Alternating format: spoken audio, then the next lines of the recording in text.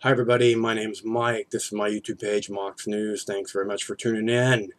Okay, have you ever heard the expression, I disagree with what you have to say, but I will defend to the death your right to say it? Um, this, for me, has been a guiding principle here on YouTube, and long before anyone ever thought of creating YouTube. Um, uh, that was a principle of my life, of the way I live my life. You have the right to say what you want. It's important that you have the right to say what you want. I always say the phrase a little bit differently. You know, the phrase is, I disagree with what you have to say, but I will defend to the death your right to say it. I always say it a little differently. I always say it, I may not agree with what you have to say, but I will fight to my death to defend your right to say it. And the reason I say I may not agree with what you have to say, because I may not agree with what you have to say, it doesn't matter. It doesn't matter if I agree or disagree. What matters is the concrete First Amendment block that was put in place, like, you shall not pass this place. Everyone has the right to say what they need to say. That's all there is to it. And the reason that that concrete block is put there, the First Amendment, that allows you to express yourself, is not to protect speech that we all agree with, that we all approve of. It's there to protect speech that nobody wants to hear. And that's what they're really trying to get at. It's there to protect speech about, the government's lying to us about 9/11. The government's lying to us about why they're taking us to war in Iraq. The government's lying to us about... It's there so that people can't say, oh, that's not acceptable speech. Because it doesn't matter whether you approve or disapprove. I have the First Amendment, and it allows me to say what I believe needs to be said right now.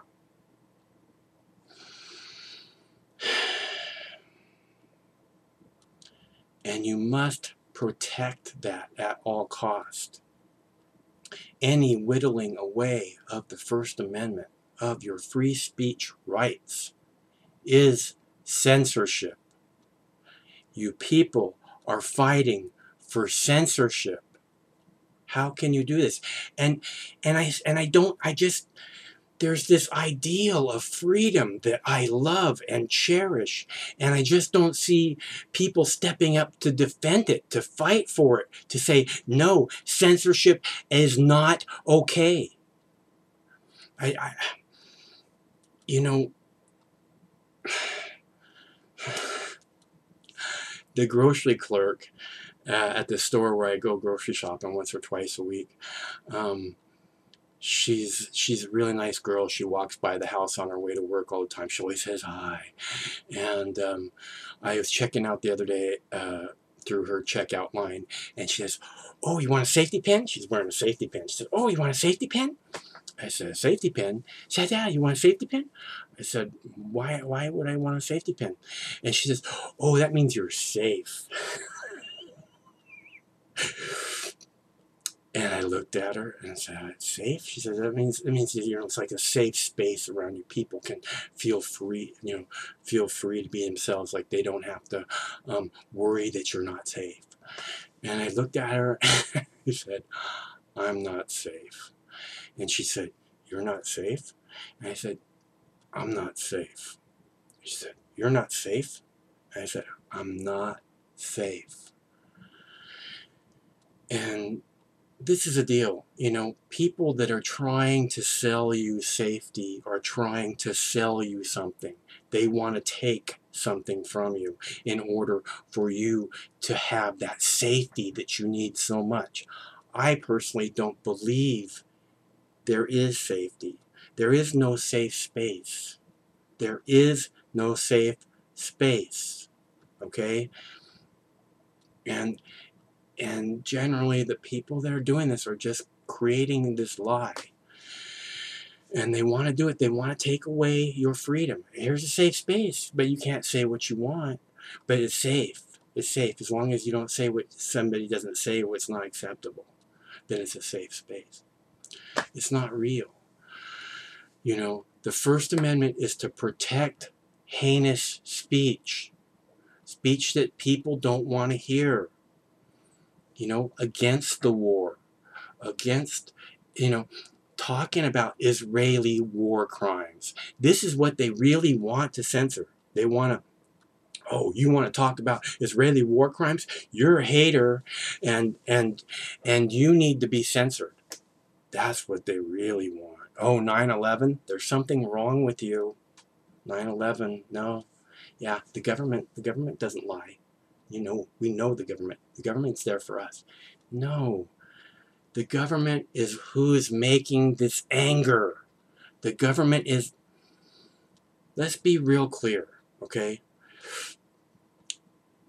The people, the Nazis or the alt-right or whatever it is label you want to attach to them in order to make them okay to hate. See, they come in with their hate and we're like, oh, we hate them because they hate. Oh, we hate them. We're gonna kill them. We're gonna suppress them. We're gonna push them down because we hate them. So these people's hate, the Nazi hate, is poison, and your hate is righteous white light hate. It's going to cleanse everything, right? Come on, figure it out. You know, there's better way to handle this than acting, you know, than meeting hate with hate. Okay. I mean, really, these Nazi March celebration things, we should make it a big party. We should all bring out lawn chairs, line the sidewalks. You know, we can I don't know, glitter bomb them, whatever. We can, you know what I mean? It's and while we're out there, and we're like, boo, boo Nazi, boo Nazi, boo, right? While we're out there booing them, we can take pictures and we can document them. And this is the thing, is there's this incredible amount of valuable information in hate speech, which is, we now know who that person is. We now know inside that person lives this disease of hate. And it's like a mental illness, you know?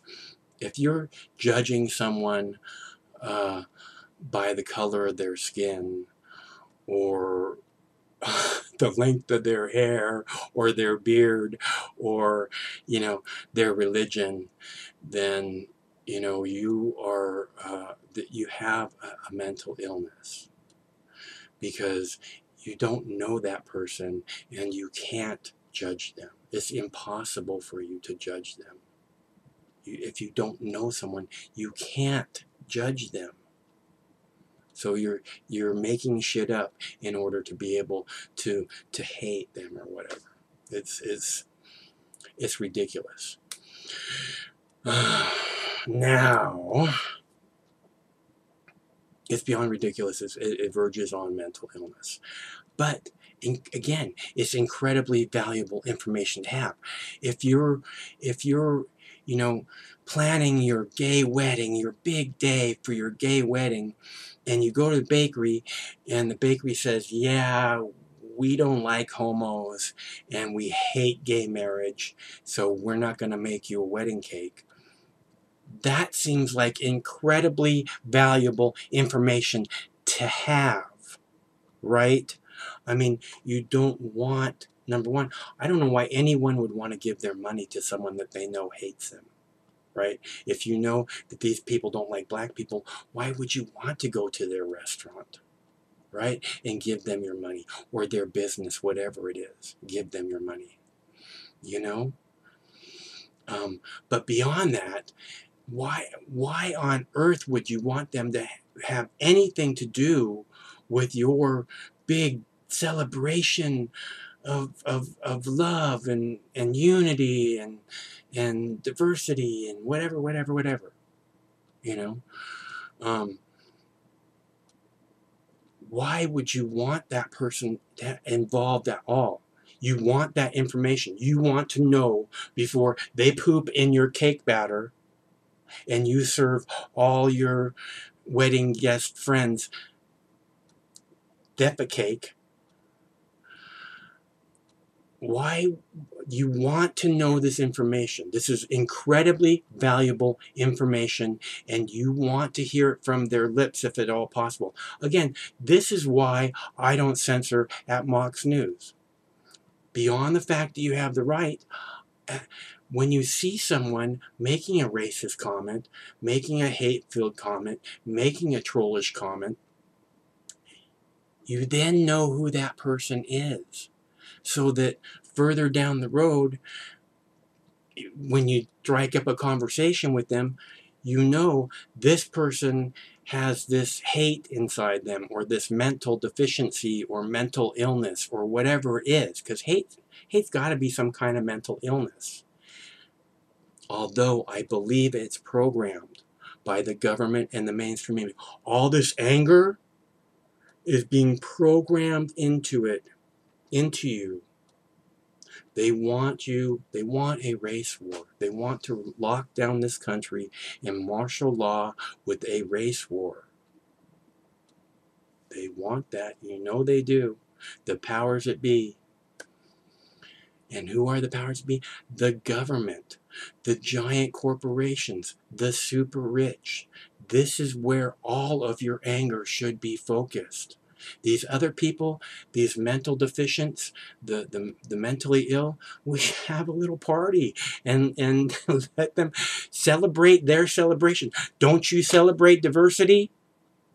Well, that's diversity. Celebrate it so that we can save our freedom.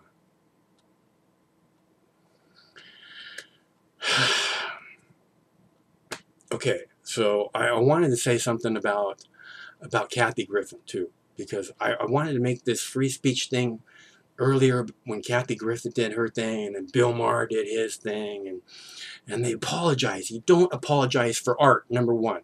Kathy Griffin, her art is comedy. Those pictures were definitely a form of art. You know, of the decapitation pictures with Donald Trump. That was an art. That was a piece of art. She has the right to do that. Bill Maher, he was making a joke. And it was funny because it was true. Because he apologized and didn't want to. So he was exactly what he said he was. And him apologizing when he doesn't want to proves that he's owned and has masters.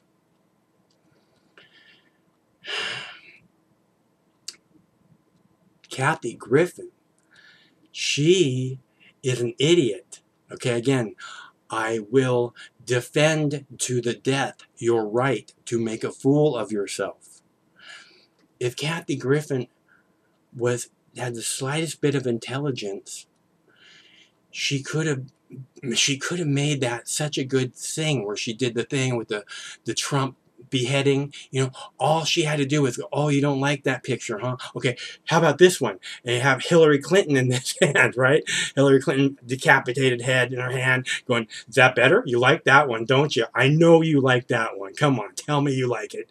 And then, oh, you don't like that one? Okay, and Bernie Sanders, right? And then you got Bernie Sanders, traitor. We all believed in you and you sold us down the road. Oh, we all hate Bernie Sanders. You know, and then she go, and here's my Christmas card. And Bernie Sanders in one hand and Donald Trump in the other hand, Hillary Clinton between her legs, you know. If she had the slightest bit of humor and intelligence, it would have been the easiest thing in the world to clear that up. But she doesn't. She was just trying to push people's buttons, which she did, and she may or may not regret it. I don't think she regrets it. I think she got exactly what she wanted, which was the president and the president's first daughter talking about her. Now, again, incredibly valuable information. You need this information. You want it. You want this speech protected. You want them to feel free to express it so we can document and know who they are. And again, yeah, you know, it has to be addressed about these statues coming down. Okay, this Confederate statue that was pulled down by protesters, right? By an angry mob of protesters. This is what the Taliban does, right? The Taliban goes and they blow up 1,000-year-old, 100-foot tall Buddhas. They just destroy them. They blow them up so that no one can ever see them again. Why? Because they don't like them. Because they make them, because they hate them. They hate those Buddha statues. So we got to blow up these 1,000-year-old statues. ISIS, what does ISIS do? ISIS goes through and wipes out the Iraq is like the cradle of civilization is what it's been labeled, right? And there's all these archaeological sites in Iraq, and ISIS just goes through and just blows them up. Just blows them up, just blows them up, just blows them up. Doing the same thing in Syria too. That's how you people are acting. That's what you're fighting for with this censorship that you're fighting. You're fighting for censorship. This is the exact opposite of what we need. We need to fight for freedom. Every inch of freedom that's given away should be ripped from our fingers by the government. And it's the government. It's not these Nazis that are taking away your freedom. It's not the Black Lives Matter people that are taking away your freedom. It's not ISIS that's taking away your freedom. It's politicians. Politicians in Washington, D.C., and politicians in your local government. Our anger needs to be focused properly. The giant corporations are stealing all the resources of the earth. All the natural resources. They're poisoning all the water. It's just being ripped up and nothing's being left for future generations. Your anger needs to be focused in the right direction. We have very little time left. It's good that you're angry. Focus it where it belongs. Focus it where it can do the most good. You want to fight? Fight for freedom. Fight to protect everyone's freedom. As Mox News has done forever. Mox News, you look in the comment section, I don't censor you. Oh yeah, you just post mainstream media, post this, you post that. I'm giving you a platform where you can respond to these people that you say you hate so much. These people who are poisoning our society. I'm allowing you to correct what it is that they're saying. Whatever it is you feel needs to be said can be said there at Mox News. I'm not going to censor you like Alex Jones will. You can say, you go and look at the comments. Every single video pretty much talks about what a jerk off I am. Every single one, there's comments in there about what a horrible human being I am. And I've never tried to censor you.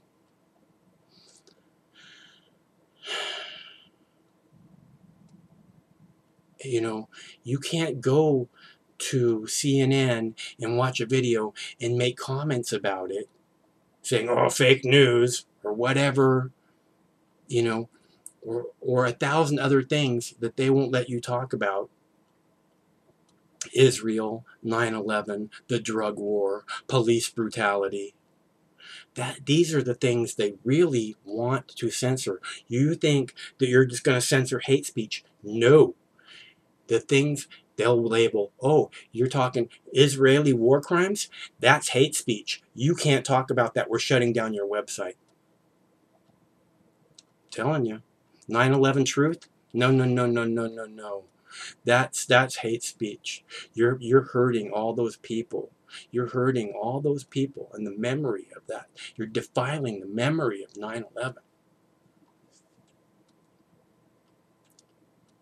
Censorship is wrong.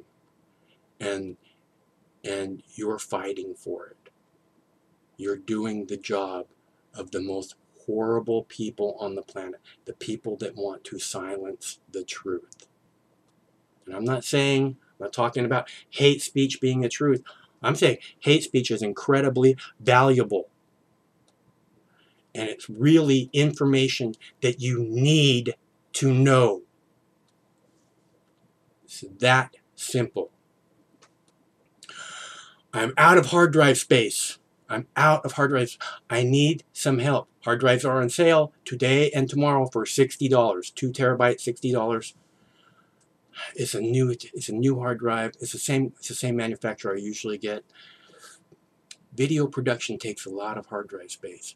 I need some help. I'd like to get 2 hard drives, $60 while they're on sale for $60. Please, if you'd like to help Mox News, stick around and continue to fight for your freedom. See, you know, I post all this C-SPAN stuff. You want to make a comment on C-SPAN? You go watch a C-SPAN video, then you have to go to C-SPAN's Facebook page, and then you have to like be approved by C-SPAN's Facebook page. Then they have to approve your comment on C-SPAN's Facebook page. Or you could just watch C-SPAN video on Mox News and know that your comment will be posted right away. And it won't be censored if I don't like what you have to say. I'm not gonna put a lot of time into going, oh, this person's speech isn't okay, because it's not. Again, that most of the time that's valuable information that we need to know about that person. Anyways, I could use some help. Donations are horribly slow during the summer. I need hard drive space. Please help. Okay, you can make a donation at moxnews.com, or there's clickable links in the text body of the video. Thanks very much for tuning in. Please fight for freedom. Please focus your anger where it should be focused. On the people that are actually trying to take your freedom away. Not actually trying, the people that are actually taking your freedom away. This is where your anger must be focused. Okay, enough. My YouTube page, Mox News. Thank you for tuning in. My name's Mike. Stay cool. One of these days this war is going to end. Till that day. President Trump not the only one under fire in the wake of the Charlottesville violence. A social media campaign is exposing people who were at that right-wing rally, including a WSU student who was forced to resign as leader of the school's college Republicans. King 5's Alyssa Hahn has more on the fallout of what has become this widespread public shaming effort. Hello, Facebook and YouTube. This is me, James, here, obviously. With his own YouTube channel and 14,000 Twitter followers, 21-year-old James Alsop of Bothell outed himself as a member of the far right long ago. I would consider myself paleo-conservative. I would consider myself more of a right-wing libertarian. In a phone conversation with King 5 last weekend, the WSU student said he went to Charlottesville to cover it for his YouTube channel. But on Saturday, he became one of a handful of attendees identified in the Yes, You're Racist Twitter feed, retweeted 20,000 times. In the fallout, both his school and the college Republicans, for which he led the local chapter, acted quickly to distance themselves and denounce the rally. The next day, Alsop tweeted his resignation, saying he would expedite the president transition process. I wouldn't even call this social justice. I would call this, it's almost frontier justice. This is very much Wild West. The social shaming campaign may feel good to the masses, but UW's Director of Communications Leadership Program advises against it. And that is the beauty and the challenge of social media, is that it gives us an immediate release because we can do something so quickly, but also we do it without thinking. And it reaches the world. It's not like we're in our little neighborhood and we've said something bad and gossip. This is actually something that radiates outwards and has exponential impact. Hossein points out that in the wake of the Boston Marathon bombing, Reddit wrongly identified 2 men as the suspects. Right or wrong, this type of outing can mean losing face, losing jobs, or even friends and family members.